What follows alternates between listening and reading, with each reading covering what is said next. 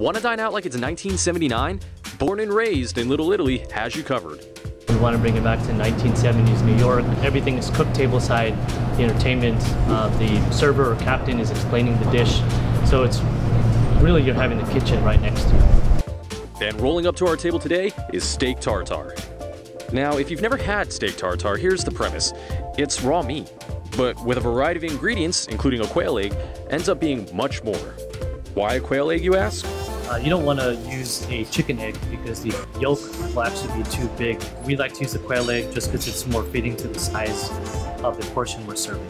Chef Esteban mixes together wet-aged beef, Worcestershire sauce, lemon juice, mustard seeds, capers, cornichones, and shallots before topping it off with fiend herbs and raw horseradish. And there you have it, steak tartare made right at your table at Born and Raised. So what we hope to achieve is creating dishes that everyone loves, but we hope that every dish is executed and respect to the ingredients. For Exploring San Diego, I'm Mark Saunders.